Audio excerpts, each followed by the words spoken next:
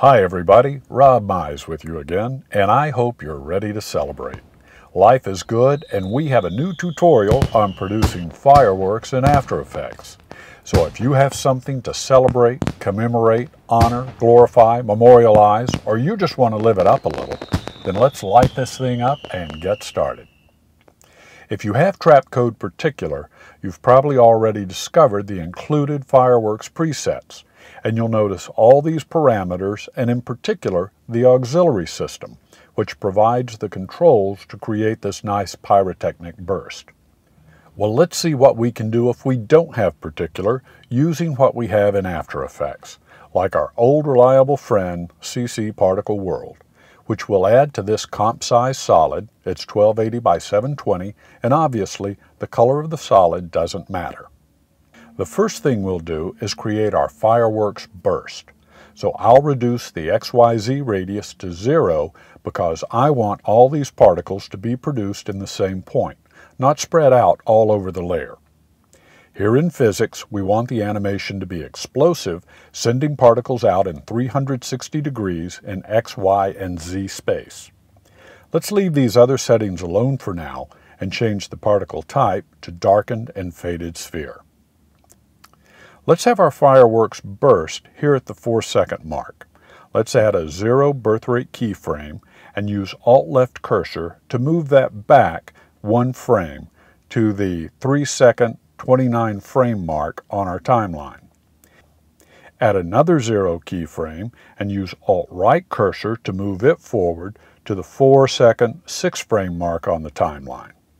And here at our burst point, I'll increase the birth rate to 4. And use Alt-Command-Click to make that a hold keyframe so that the birth rate remains at a value of 4 until we reach this 0 keyframe at the 406 mark. And here's what we have. Well, that's not especially impressive, but I think we can dress this up a bit. Open the opacity map on the particle world effect, and let's redraw it so that the particles are at full opacity when they're born, and then we can let them fade out as they die.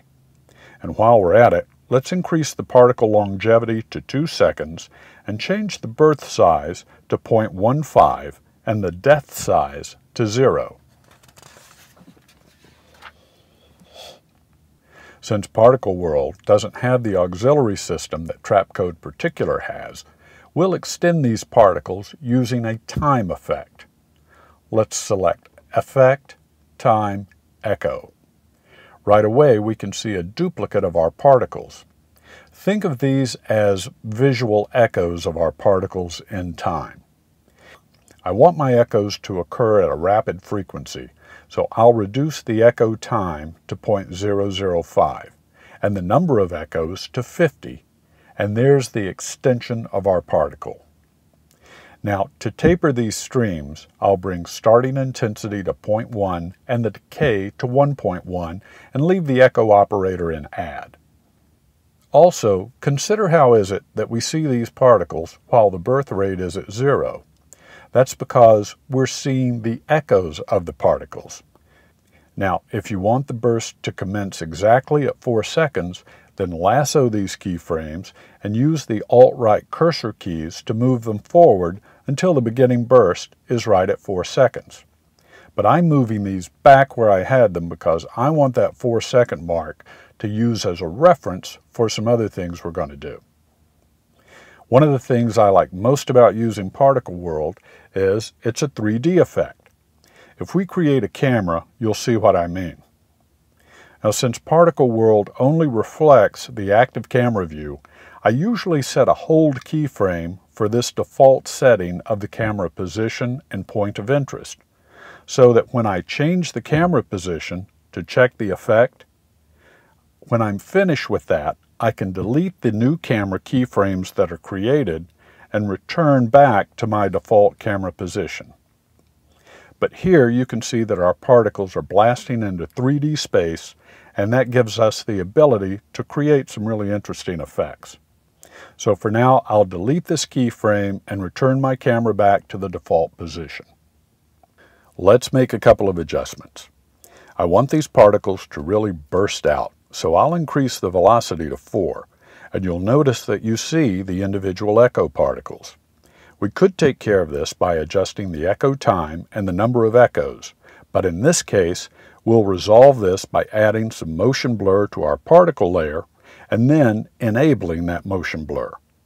That looks like it'll work for us, but for right now, I'll disable the motion blur just to speed our operations up a bit.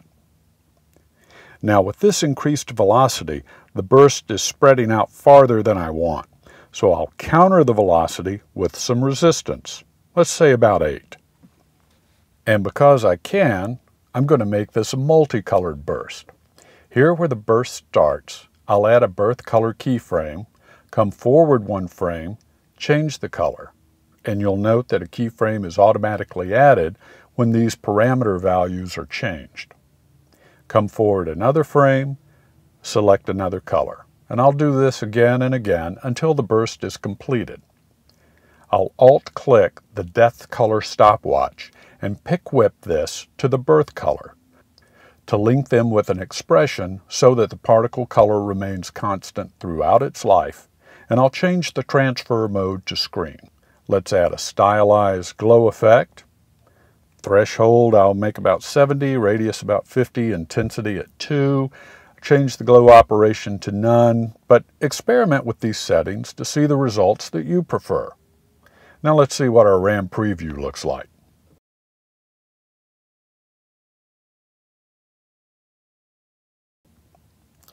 Now that we have our burst, let's launch it to where we want the explosion to occur.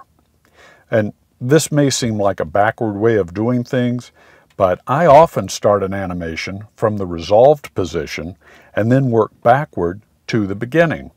I don't know, it works for me. Now let's talk about positioning particles. Almost without exception, you want to position the producer using the particle world effect controls, not the position controls of the layer, because you'll wind up with particles going off that layer and they won't be visible in the comp window, and that's probably not the result you want. So let's use the producer's Y position to move our burst up where we want it and add a keyframe. Come to the start of the timeline and drag the producer down to the launch position. Let's get rid of this 0 birth rate keyframe that creates our burst, and we'll see the particles produced from launch to burst position. And obviously, this is not the look we want. So let's make some adjustments to distinguish the launch particles from the burst particles. And I like to do this from a point between the launch and burst positions. I find I can see my results a little bit quicker. So let's add a keyframe for velocity, gravity, and birth size, and drag them to the 4-second burst position. Now reduce velocity to about 0.05. That will stop our particles from spreading out as much. We'll reduce gravity to 0.05, and that will shorten the tail on these particles, and reduce birth size to about 0.05 to make them smaller than the burst particles. And I'll also reduce the birth rate to about 0.2. In order to maintain these values from launch to burst positions, lasso them, Alt-Command-click to make them hold keyframes, and let's drag them to the launch position. Now this accomplishes our launch, but I want to show you another, and for this purpose, what I think is a better way to control and position the particle producer using a null object. Let's create a new null object and make it 3D. Hit P to reveal the position parameters, and note that if we position the null to the left edge of the screen, the X value is 0, and it increases to 1280, the width of our comp, as it moves to screen right. Our particle producer, however, has an X position value of minus 0.5 at screen left, and increases to 0 at the center and positive 0.5 at screen right. So we can't just pick whip this control to the null because the parameters used by particle world are different than the null position parameters. How do we resolve this inconsistency? by means of a brilliant expression that I've seen in a number of places, but I first found it on the Creative Cow forum, courtesy of Kevin Camp, whose generous expertise has helped me with a number of problems. When I find a useful expression like this, I copy it and save it in a text document so I have it for later use. I'll copy this expression for the X value and Alt-click the particle world X position and paste the expression in the expression field. Now watch what happens.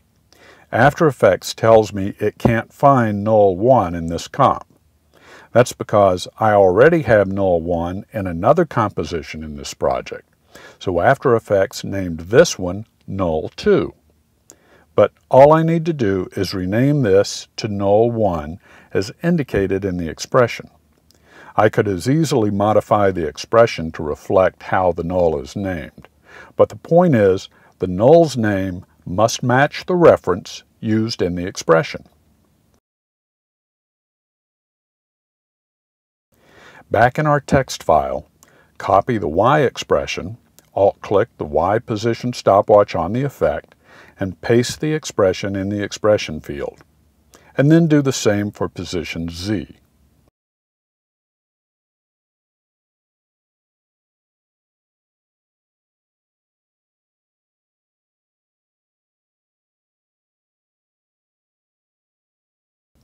Now the null will control the position of the particle producer. And if you use Particle World very much, I think you'll find Mr. Camp's expression will open up a whole new world of creative opportunities for you. Thanks again to Kevin Camp. Now let's solo our null layer and add a couple of keyframes to the layer position parameters to position the null where we want our fireworks to launch and then burst. Now you should see the null's motion path. If not, use Command-Shift-semicolon to make that visible. Now we can use the G key to select and cycle through our pen tools and use the Convert Vertex tool to select this keyframe on the motion path, and just like a Bezier curve on a mask or shape, grab this handle and shape the motion path however you want it. And notice my current time indicator does not have to be on the keyframe in the timeline. I can select the keyframe and adjust it directly in the comp window. So this becomes really useful for adjusting an object's position between keyframes without adding additional keyframes. So using this method, I find that usually fewer keyframes are required, producing a smoother animation. You can't create a curved path like this directly with Particle World's position parameters.